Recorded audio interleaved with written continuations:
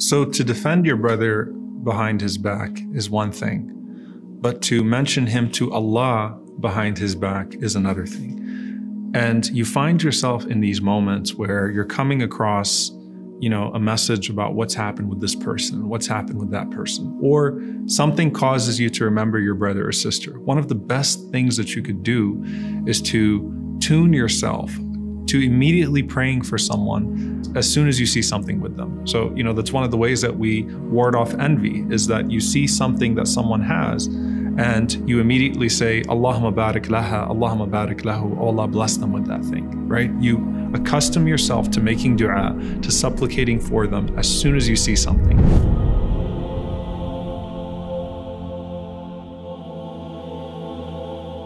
One of the beautiful things about dua for your brother or sister is what the Prophet ﷺ said, that when a person makes dua for their brother or sister behind their back, بِظَهْرِ الْغَيْبِ. So this is not something that you go and you tell someone constantly, hey, I was making dua for you, I was praying for you. Now you can do that as a means of showing solidarity, but not as a means of man, which is a means of boasting or claiming some sort of favor over someone else. Like, I made dua for you last night, so that you can make that person feel like they're indebted to you. The same way with sadaqah, with charity. You might let someone know you're giving them charity as a means of solidarity, but not as a means of giving yourself an upper hand over them to where they feel like they owe you and you could chip away at their self-esteem by mentioning your favor upon them. So this is making dua بِظَهْرِ الْغَيْبِ, in complete absence. A person is with Allah subhanahu wa ta'ala and they mention their brother or sister.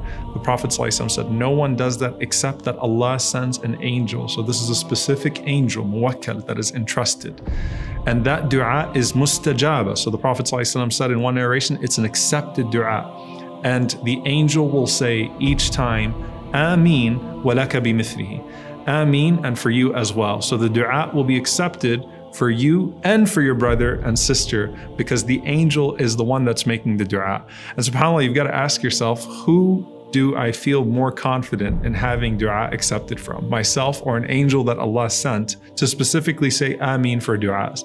And this fosters a sense of selflessness also. Just like I don't feel a need to respond on behalf of myself, but I feel a need to respond on behalf of my brother and sister. In this case, I do make dua for myself, but I can engage myself in a prolonged fashion of making dua for my brother or sister without them knowing about it, knowing that an angel will say Ameen and for you as well. So what's the best thing to do with this practice? Number one, make it a habit, something that you do every single time you come across someone randomly.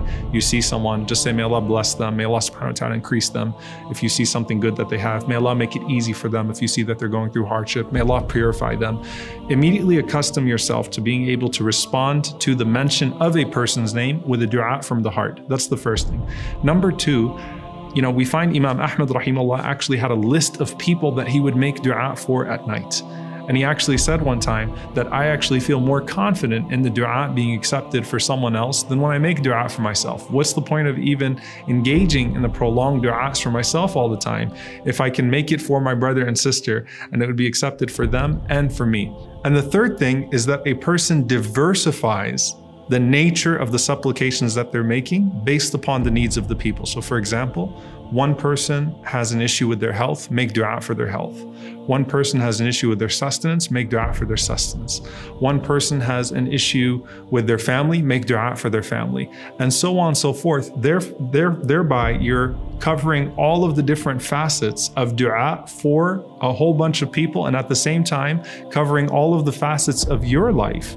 Because you would make dua for sincerity for yourself, for health for yourself, for your own family, for your own wealth, and so on and so forth. So you cover all of those people with that dua, and the angel says Ameen, and for you as well, and that goes on your record also and increases your sincerity and increases your station with Allah subhanahu wa ta'ala. And you know that Allah would not just send an angel to say Ameen and for you as well, but Allah will also put blessed people in your life if you're that type of person who does so for others.